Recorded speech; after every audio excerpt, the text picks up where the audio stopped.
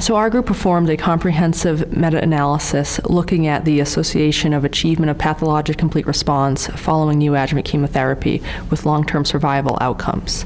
Our study included 52 studies in over 27,000 patients, and we confirmed what has been reported in the past through prior studies, that the achievement of pathologic complete response on an individual level is associated with significantly improved event-free survival and overall survival. So it was a meta-analysis. We did a search of PubMed to identify eligible studies.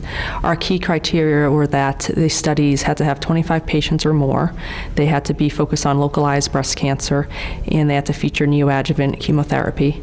And they had to, in addition to reporting the pathologic complete response rates, they had to report long-term outcomes by PCR status. So we performed a specific analysis looking at the subgroup of patients who achieved a pathologic complete response and then went on to either receive additional cytotoxic chemotherapy following surgery or did not receive additional cytotoxic chemotherapy following surgery.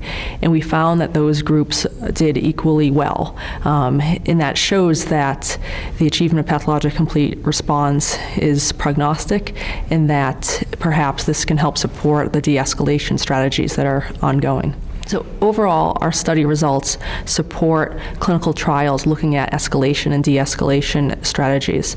The hope is that if more patients can achieve a pathologic complete response, perhaps with less cytotoxic chemotherapy, that we can then spare them unnecessary therapies.